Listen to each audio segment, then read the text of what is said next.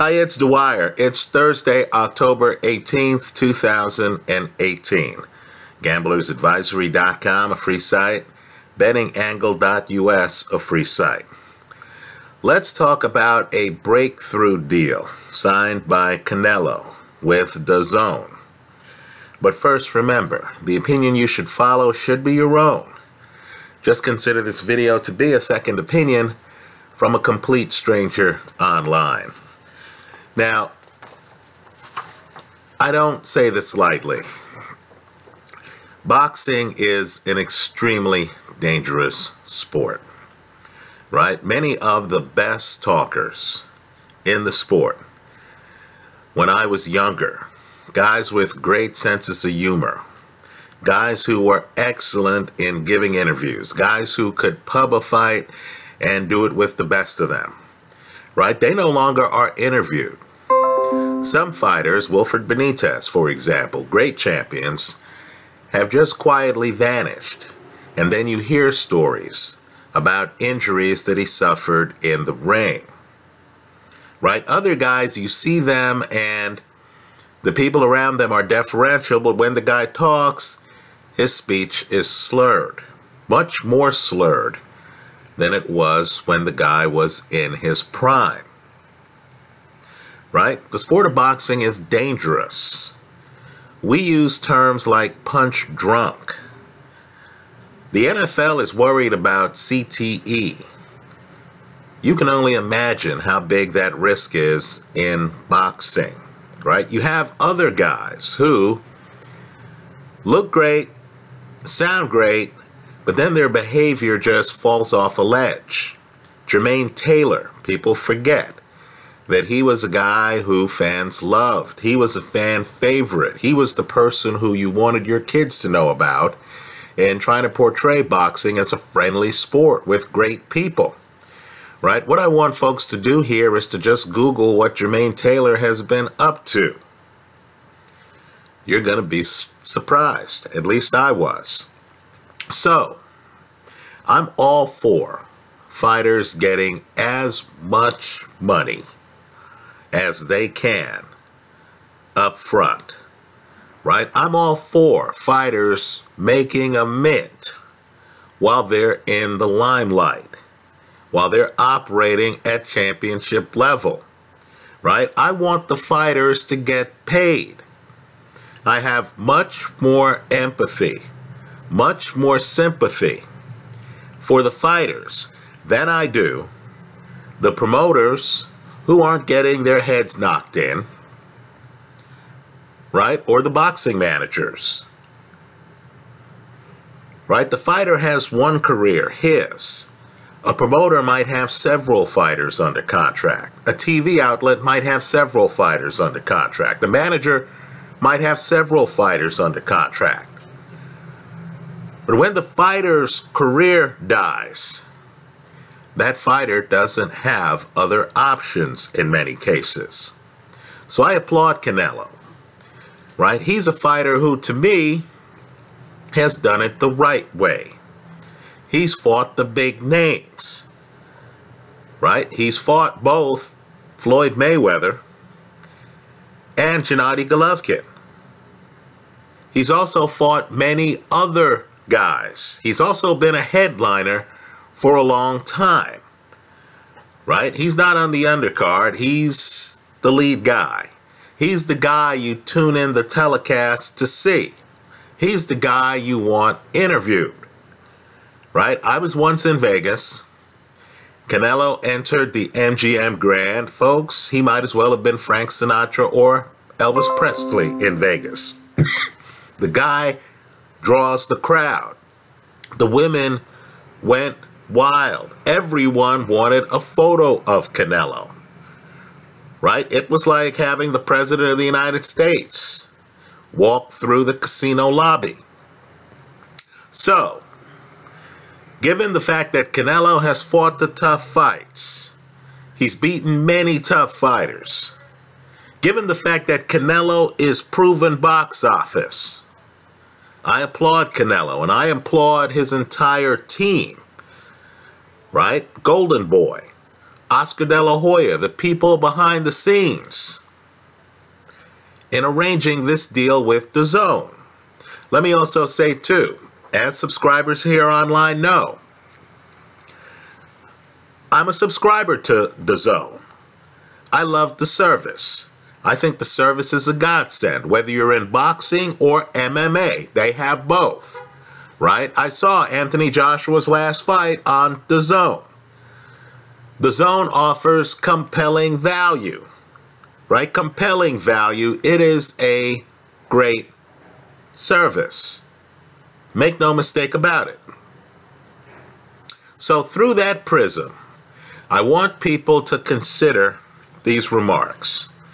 Now, I do believe, especially when you're trying to assess odds, that it is important to know what the public is thinking, right? If you're going to try to figure out whether a fighter is overrated or underrated, it's very important to know how the fighter's rated by the public. So, this morning, and again, it's Thursday, October the 18th, 2018.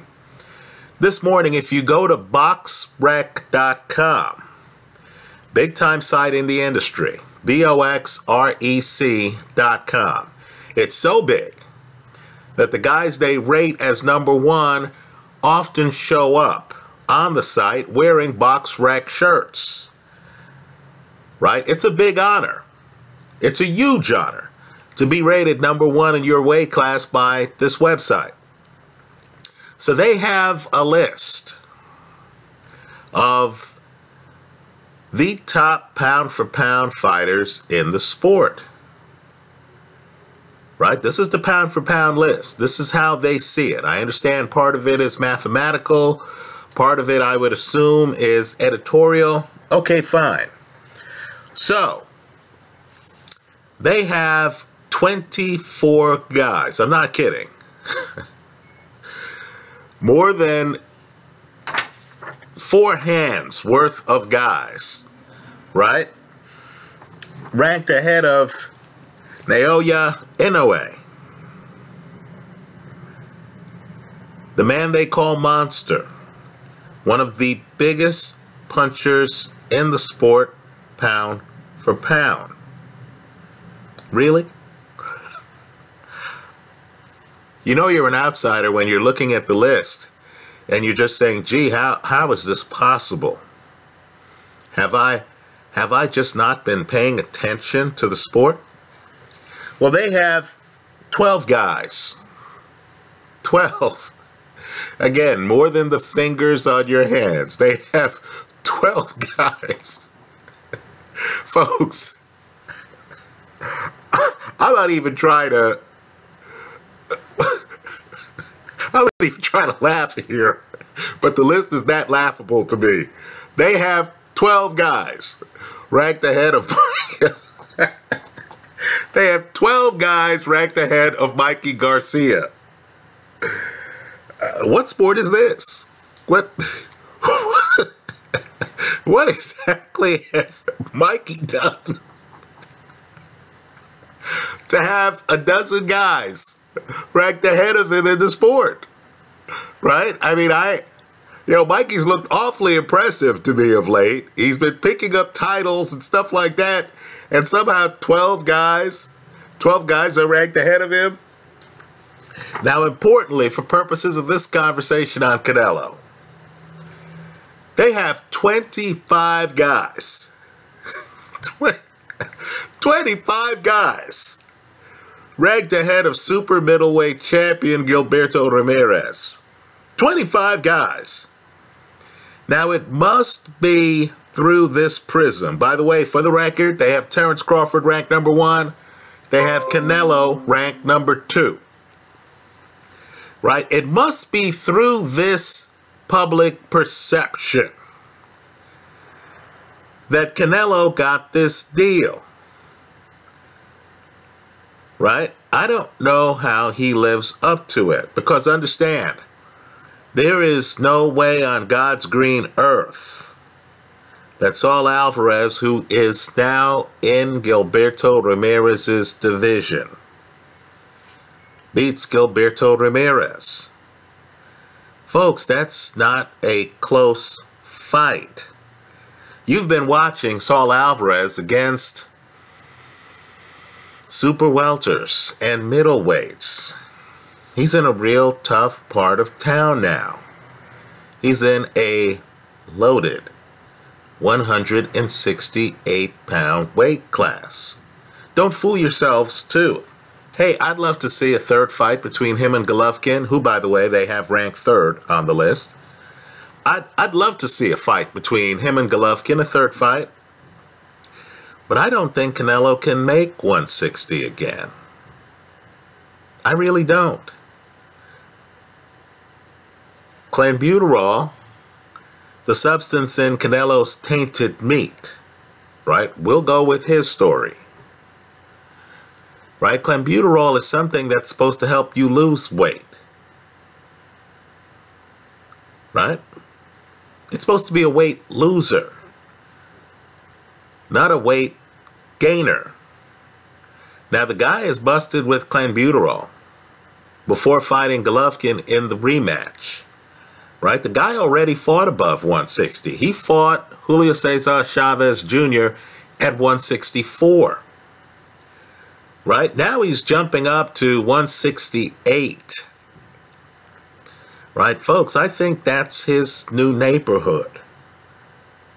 I don't see Canelo ever going back down to 160. As I've said here online, if a guy in his late 20s tries to lose 8 pounds to be competitive in a loaded middleweight division, right, you need to run to the casino to bet against him. Understand, Canelo is a guy who used to take parts of rounds off. Now, that's okay if you're Bernard Hopkins and you're in your 40s, right? We'll look the other way. You know, you're a senior citizen, you're George Foreman, you're back in boxing, right? You're in your 40s. We'll say, okay, you know, all right. If I thought Vladimir Klitschko, if he returned to boxing, was taking a minute of a round off, I'd say, all right. You know, Vlad's what, 40 years old now? When you see a guy in his 20s taking parts of rounds off, right? Look at his fight against Alfredo Angulo. You really do have to ask yourself, gee, what's going on here? This guy has major stamina issues. Now, I know he didn't for the rematch of the Golovkin fight. But let's face it, the first time he fought Golovkin, he took parts of rounds off. So you're talking about a guy who, how do I put this diplomatically, isn't a superstar athlete. He could be a superstar boxer, but not be a superstar athlete, right? A superstar athlete is someone like, let's say, Roy Jones, right? Manny Pacquiao. Guys who, you know, move around the ring, you notice the legs, you just get the feeling that if the guy was in a decathlon, he'd do well. Now, I'm just talking for myself. I know this is not the view in the public, all right? Okay, fine. Fine. But to me, Canelo doesn't really strike me as a superstar athlete. He strikes me as a superstar boxer, not an athlete. Right? So, now he's moving into the part of town which physically bigger men. Right? Now, I'm just here to say, forget the size for a moment. Just forget the size. Gilberto Ramirez, and again, he has a share of the title at 168. He's had that share for a while. He's unbeaten. Understand, he's not only bigger than Canelo, he's the better athlete. This guy is an athlete. He has the better legs than Canelo. Right? Canelo's going to find himself in. Canelo's listed at something like 5'9". I think he's a little bit shorter than that. I don't know how he could grow. between his official weigh-in for the Floyd Mayweather fight and now, right? I believe in that fight, they measured him at something like 5'8" or something like that, right? Okay, they say he's 5'9". We'll follow the PR, and let's separate PR from facts.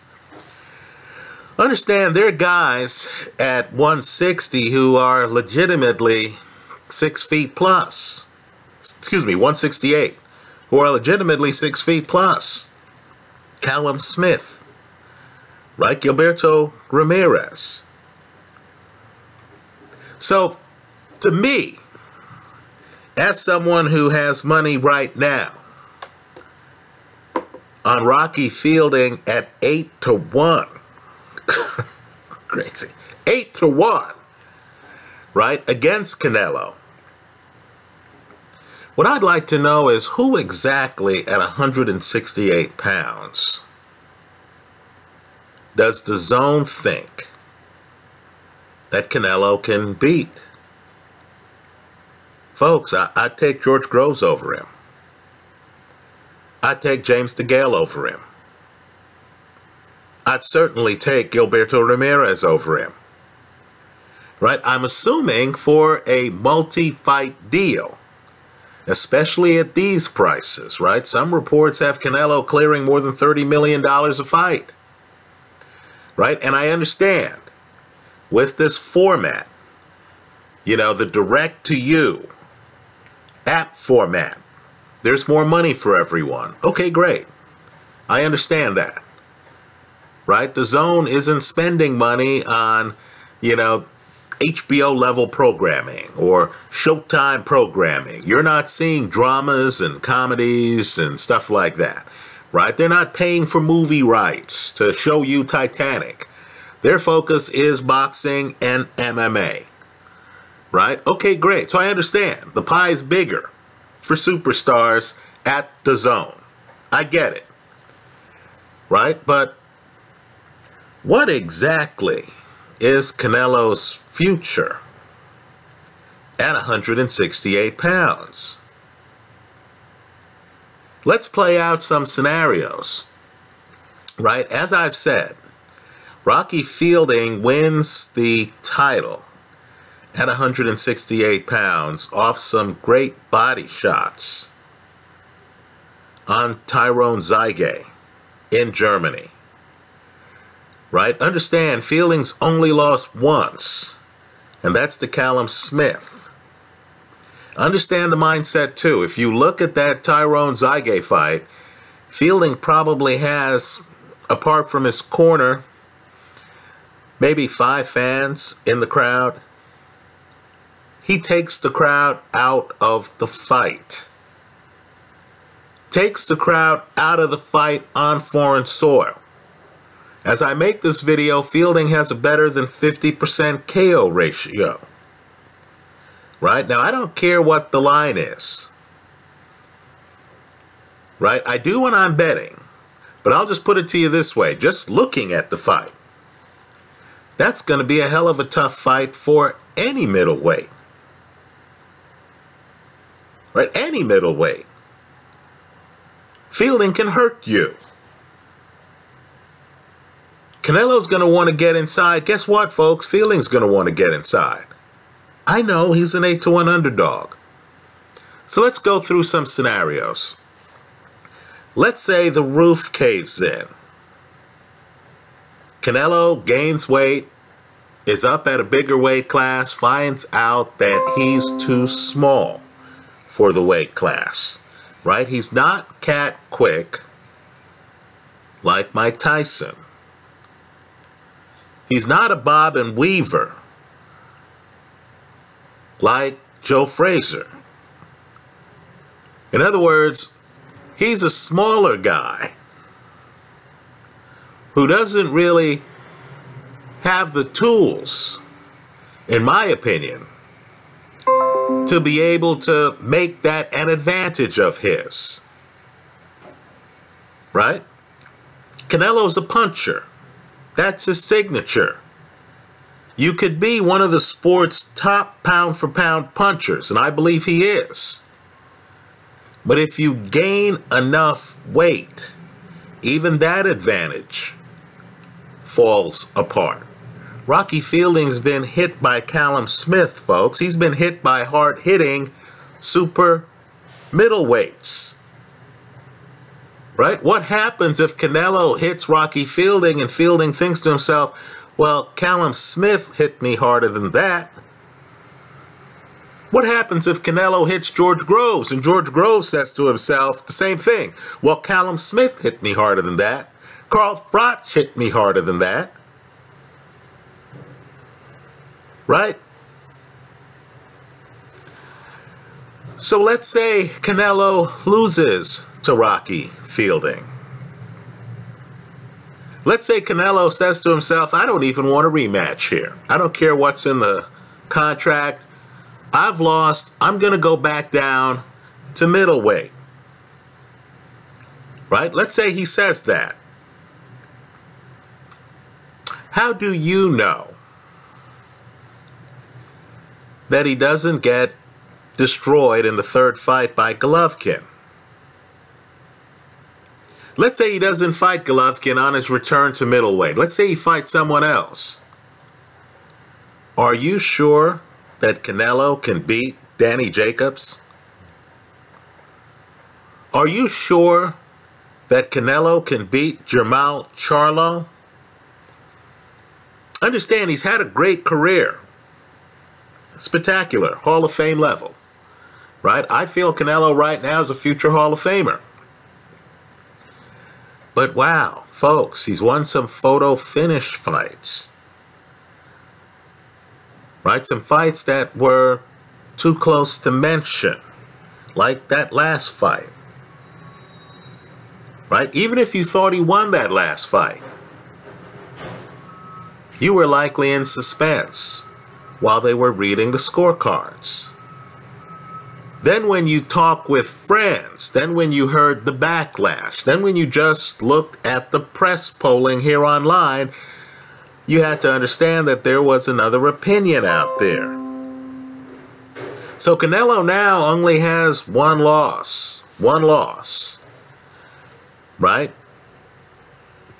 If you're going to be paying him $30-odd million a fight, you're going to expect him to fight A-level opposition.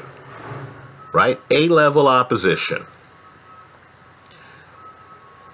If he loses to Rocky Fielding, what's a safe fight for him against A-level competition? Right? Let's say he beats Rocky Fielding. Let's say the other champs, this is what happens in sports, right? Let's say the other champs at 168. Callum Smith wants a piece. Gilberto Ramirez wants a piece. Which one of those two guys do you believe he beats?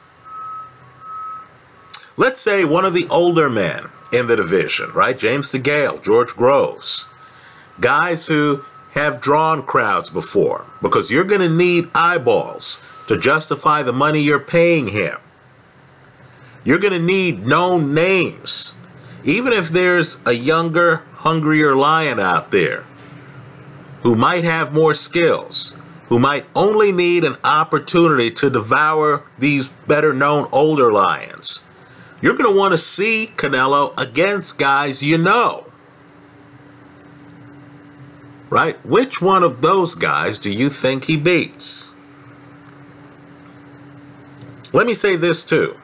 168 is going to get even more crowded. Right? We're now finding out that Saunders has been stripped of his middleweight title. The drug he took was also one of these drugs that helps you lose weight. Right? It's supposed to be even more powerful than clenbuterol. So I believe it's a foregone conclusion that Saunders ends up fighting at 168 pounds. Right? Now, Saunders has skills. Like Gilberto Ramirez, Saunders can operate for 12 rounds on his back foot, behind a jab. Right? Does Canelo have the foot speed? to get inside on Billy Joe Saunders.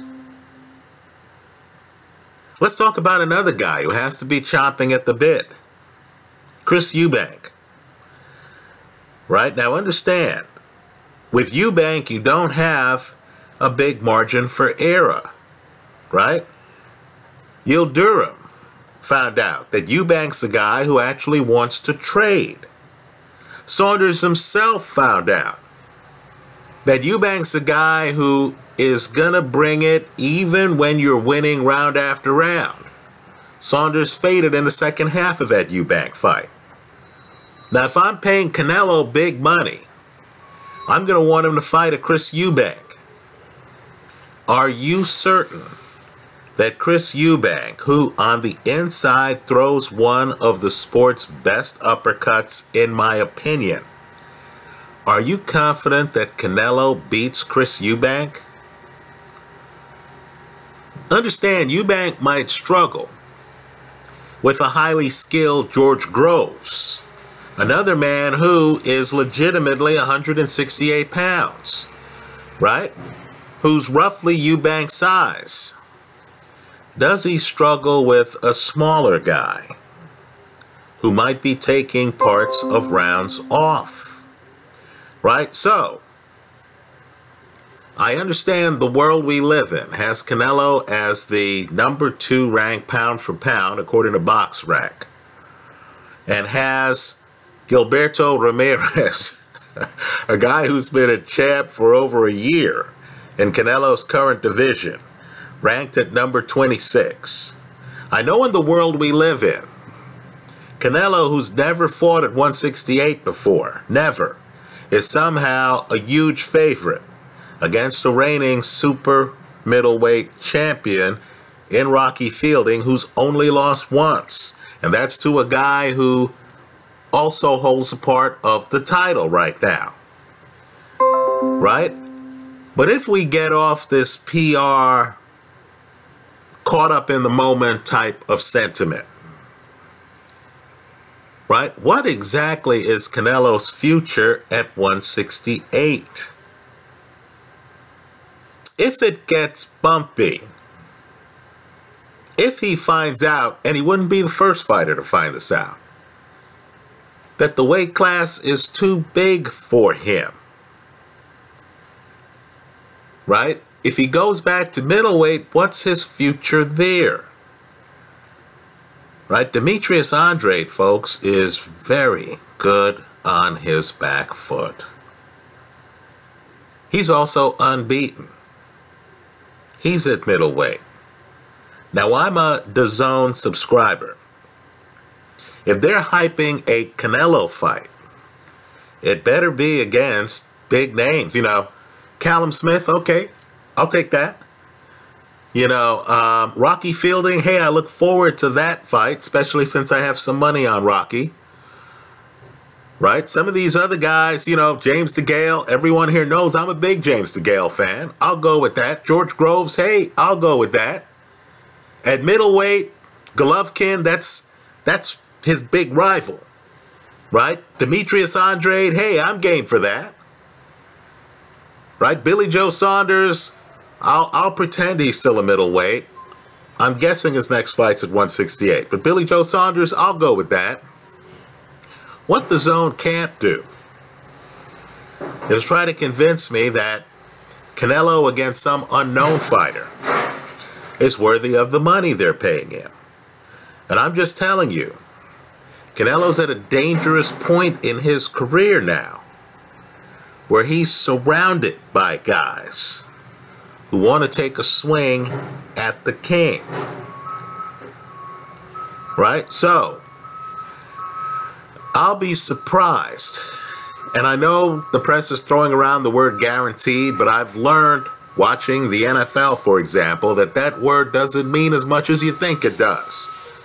I'll be surprised if Canelo is able to have 3 or 4 big fights under this deal, where he continues his current winning streak. I think he's in the shark-infested part of the beach, right? I think some of the guys out there are going to make him look small. Other guys are going to welcome him on the inside and then take him apart. I privately don't know how he beats Danny Jacobs at 160. Now I know many people here online feel I'm a Canelo hater. Okay, fine. I'll take the criticism. You can leave it in the comment section of this video, right? But let's just say Canelo's been fighting big names. He's held his own. There's no question about it, right? But let's just say the scoring in Canelo fights, some of them could have gone the other way, right? There's several such fights. Both of the Golovkin fights, the Arislandi Lara fight, the Austin Trout fight, right? Many of those fights could have gone the other way. He has one loss. He has a big name. I'm just telling you, if Rocky Fielding destroys him, it might be some time before he gets back in the ring. Think about what happened to Tyrone Zygate, the guy Rocky Fielding just destroyed, in Tyrone's backyard, right? You know the way boxing is. A fighter ends up in a car crash. Like most of us, he needs time to recover from that car crash. He needs to build his confidence back up. He's not going to run back into a burning kitchen, right? So, as a DAZN subscriber, wow, I can't wait to see Canelo. He's certainly one of the most exciting guys in boxing. He certainly has fought tough competition time and time again in the sport, and he certainly held his own, and he's certainly, in my opinion, one of the hardest punchers in the sport pound for pound. But he's going to lose some of these fights, folks. I don't see this as a victory lap. I see this as a middleweight now trying to ply his trade at 168 pounds and having problems. That's how I see it. Let me hear from you. I hope you leave your comments in the comment section of this video. Let me congratulate Canelo for getting the deal. More fighters need to think about deals like this.